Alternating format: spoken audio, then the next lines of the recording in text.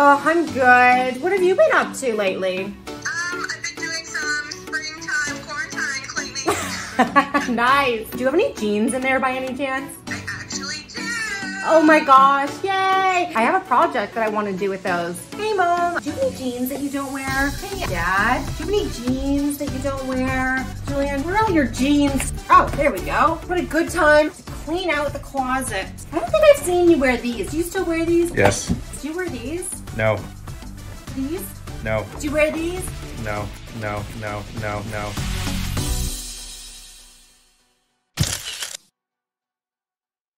Well, it looks like my jeans mission was successful. Tons of friends and family dropped them off. They didn't want to wear them anymore. They were at the back of their closets. They had rips in them. So I'm going to transform them into a fashion wrap skirt so they don't even have to be your size. You can take any pair of jeans that are size larger than you and make it a cool wrap skirt.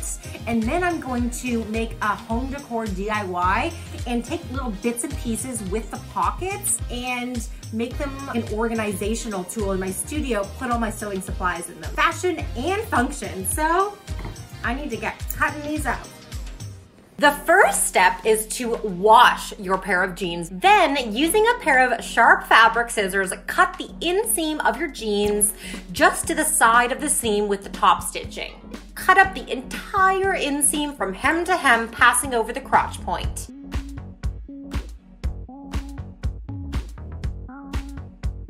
Now that the inseams are apart, just on the front of the jeans, cut up the crotch seam, continuing up and through the waistband. On that underside, cut off the piece of the waistband with the button and set it aside. Using a stitch ripper, stitch rip the zipper from the jeans. Cut to remove the zipper from the waistband. Be really careful not to cut a hole in the front of your jeans. Now, the zipper and the fly are completely removed. On the back of your jeans, cut up the crotch seam to the side of the seam just till about the end of the curve. Now grab those pins and we're going to lay it all flat and pin it all together. Starting at the back, overlap those cut edges until it lies nice and flat. Pin in place. For this area down here, you can actually just cut a chunk of the hem off of your jeans and just pin right over top. I'm leaving the seam here because I like the piece together look. You can also use your fingernail or scissors to fray the edges for a distressed look as well. Or you can even turn the edges under, press and top stitch if you want a finished look. Once everything is laying nice and flat on the back, you can use some pins on the wrong side to keep those flapping edges from laying down. We will be trimming them off after sewing. I just like to leave them on just in case. On the front, pin that little piece of waistband with the button inside the pocket of the jeans just as a placeholder until we can actually try it on and so you don't lose it. The jeans will wrap over like so and you will already have the buttonhole and button. Before we sew the front, we need to try it on and stitch the back. So I'm gonna sew all of these edges down in place. I just dug through all my thread to find a matching color to my top stitching. And if you don't have top stitching thread, that's totally okay. This denim is pretty lightweight. So now I'm just gonna wind that bobbin. Ta-da! So we have my jeans needle installed. I'm just gonna start stitching at this hem.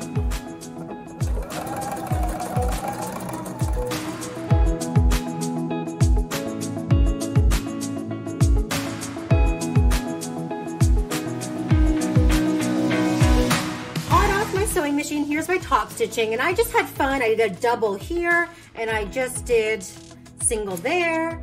And again, I like that distressed kind of patch look. I'm just gonna distress my edges, being careful not to cut a hole. But you could totally have flipped these under and top stitched them down in place. So now, while my scissors are still in my hand, I'm going to flip this over And I am just going to cut away this excess fabric. Not too close to my seams, but close enough. So just cutting away that excess. So here's the fun part. I have this skirt on and I wrapped it around my body, and we're gonna determine the location for our button. And with that allowance, I just poke it inside the pocket, and I'm gonna position it where this kind of crosses over my body to a comfortable location. So it can be all the way over here or in here, or you can even, if you have not as much of a wrap, you can even position it here, because I haven't stitched down this part yet because I need to determine the wrap location before I do that. So let's try this location. So I'm going to pin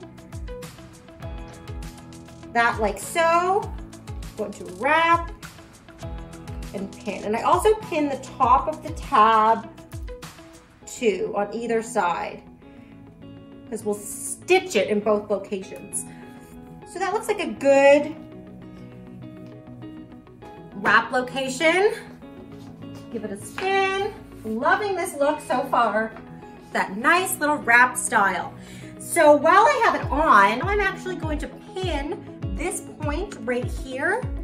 Being careful not to pin my skin, because now we're gonna top stitch this down in place and also fill in that gap right here. Or you can leave it open if you're comfortable with that length.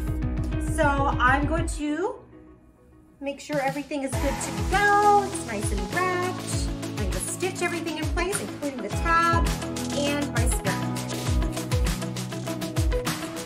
All right, never mind. While I was in my studio, I found some pockets that I stitch ripped from some of my old pair of jeans, and I think that looks awesome to kind of go with that patchy, distressed, upcycled look. I'm just going to pin this pocket into place. I'm going to angle it to fill in this blank space, because we have this wrap style dominating kind of the overlap. So I just want to add a little extra detail. I love the contrast denim look. So I am just going to pin this. And while I'm top stitching everything else, I'm going to top stitch this in place too. Now this is a cool skirt. So once you try on your skirt and determine your button location and do all of your pinning, just lay it flat once again, and you can straighten out your button in its general location and just pin it in place more securely. You can never use too many pins. Make sure the front area is nice and flat and do any repinning. Add any additional pins as needed to make it easier to sew. Also mark with the pin the button location when it's closed on your button to where the waistband hits. We'll be inserting a snap here later. Make sure that the additional pocket is laying nice and flat again and pin it down. You can also even add more pockets to the back of your wrap skirt. I'm actually going to add another one to just balance out the one from the front. You can add as many extra pockets and details as you want. I'm just going to overlap my pockets here for a cool layered look. Now I'm going to take this to my machine and top stitch my button tab, my pockets, and my front opening just to the bottom of my zipper so I can actually get in and out of the skirt. I'm also going to finish just with a zigzag stitch this edge right here. Off to the sewing machine.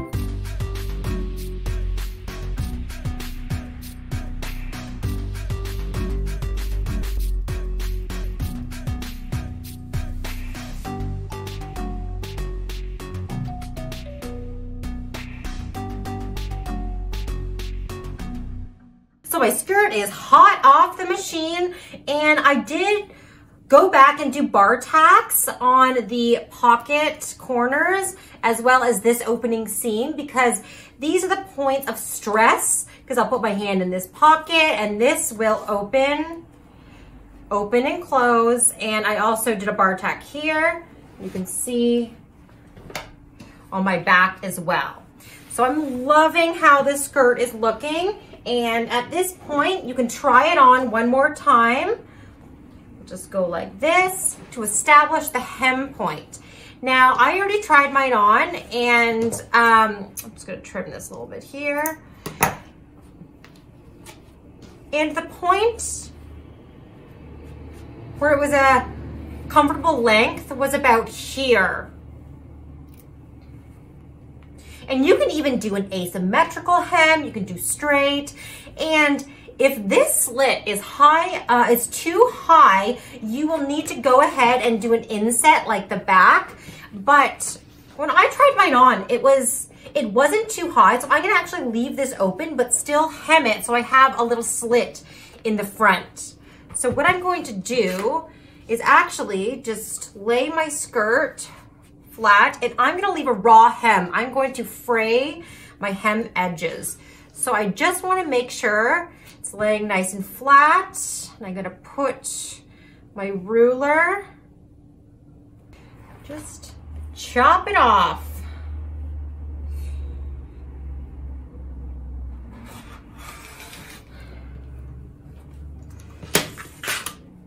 So once you cut off your hem, I'm gonna go back and secure these stitching edges, so I don't want them to come up. So I'm gonna do a bar tack there, a bar tack there. I'm gonna go to the side seams and flip them out and just secure those like so, just to make sure nothing's unraveling. And then I'm just gonna take my scissors and trying just to stress those edges a little bit, just to kind of fray them, because I want the edges to be nice and raw. So you can just run your scissors along the edge to create that frayed look. But if you want a finished look, just turn it to the wrong side and stitch in place. Lastly, so we have our button up here.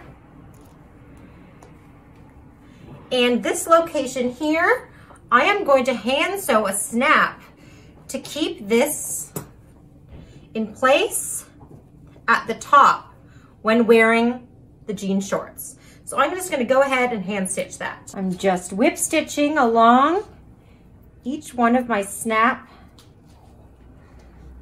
holes here.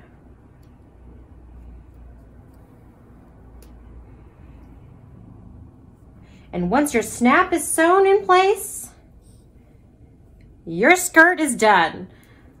So I'm gonna go try this on and see how I can style and wear it. I'm super excited, and I think I'm even gonna sew up a second one in a black denim because I love this style so much.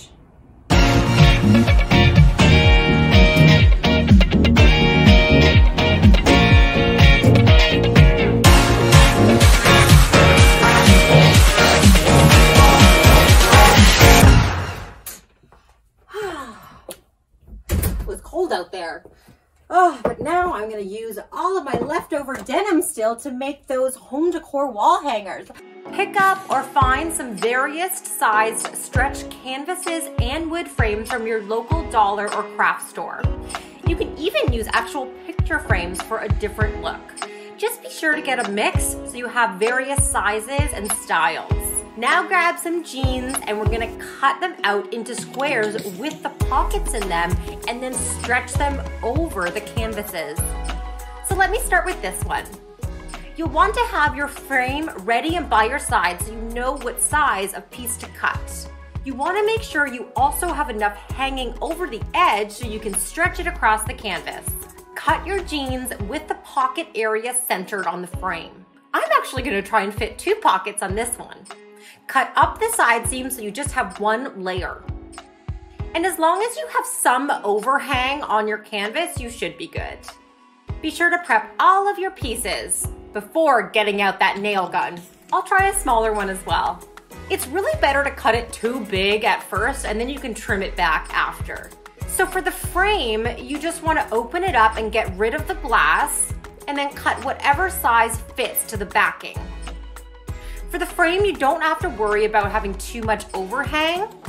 You can save other pockets that you cut for another one. Just make sure it's centered and use a rotary cutter to trim the edges. To hold it in place, you can use tape, spray adhesive or fabric glue. Glue down any loose sides and trim away the overhang, and then you can frame it. For the canvas ones, you just need to get a staple gun. If you don't have a staple gun, you can just totally do this method in various shapes and size and even colors of frame and arrange them. But I am going to use Julian's staple gun to wrap the other ones so I get kind of that wrapped around edge so you can see the denim from the side too, to create my little organizational denim pocket collage. Thank you.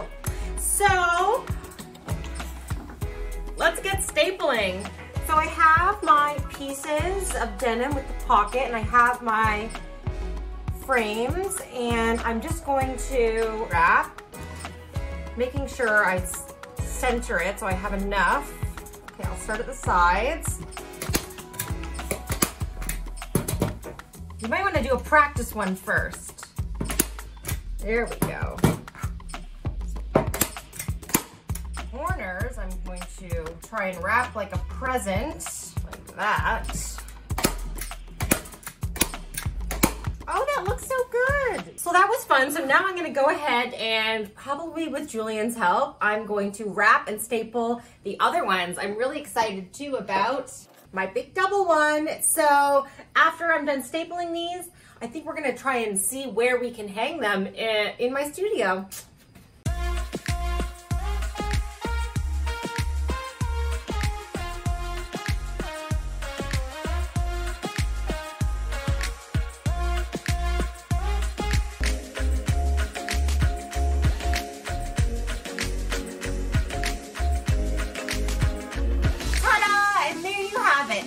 Is my lovely organizational wall above my sewing machine, so everything is in reach, and I used a bunch of old jeans. So I hope you had fun learning how to sew a fashion skirt and home decor using old denim.